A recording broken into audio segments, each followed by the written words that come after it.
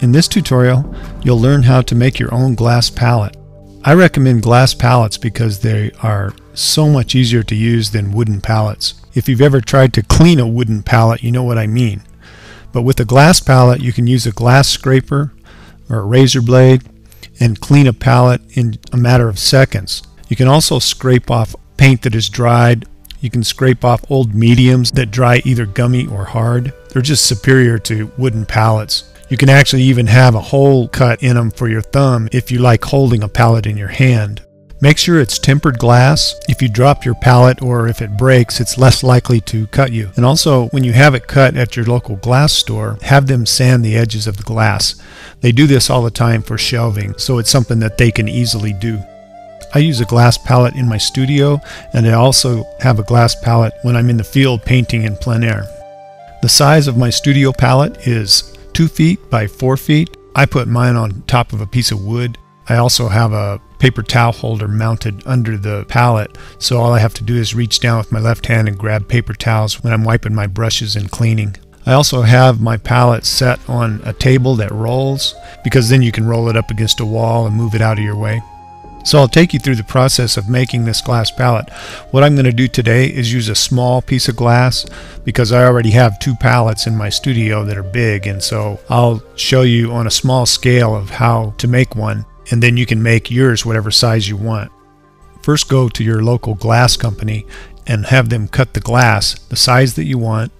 I would recommend a size of at least 2 feet by 3 feet, and also get 1/4 inch plate glass. Ask for tempered glass. It's worth the investment because this palette will last you a lifetime. Be sure to ask them to sand the edges. When you get the glass home, wash it with soap and water to get any oil or any dust and dirt off of the glass. Even though your glass is tempered, I like to use this clear, transparent shelving material. You can buy it in rolls at Walmart, and what it does is it gives you an extra level of security in case you drop the glass or in case something falls on it and it breaks. It will help hold the glass together. I actually mount it on the back of the glass, and then I paint this plastic. The glass is actually not painted, the plastic is. Then if you ever have to remove it or use the glass for something else, you can. So unroll the laminate material. Obviously your palette's going to be bigger than this. This is just the sample palette. Cut it to the right length, make it bigger than your palette. It's got this curl in it, so I like to tape it down. When you do this on a larger piece of glass, you can unroll the laminate right onto the back of the glass. In this case, I have it setting on a table. It's only because this glass is a small piece. Okay, after you get the laminate on the glass, trim the laminate with a razor blade. Press all the bubbles out. If you get a bubble in there that's bad, just take your razor blade and cut the bubble, and then it'll press the air out. I like to use an off-white paint, something that's not real bright. Remember, you're painting the plastic, you're not painting the glass, so make sure you paint the back of the palette. And then on a bigger palette, you would use a roller like this. Remember, I'm painting the plastic, I'm not painting the glass. You could probably get away with 1 coat, but I usually put 2 coats of paint on mine. Put 1 coat on, then let it dry, and then put another coat on, let that dry, then you're ready for the next step.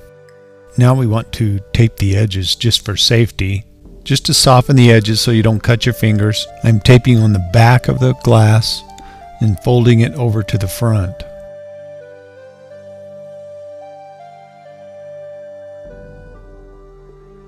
I think you'll really like the glass palette. They make mixing paint easy, they make cleanup easy, and they're easy to make. So make your own glass palette.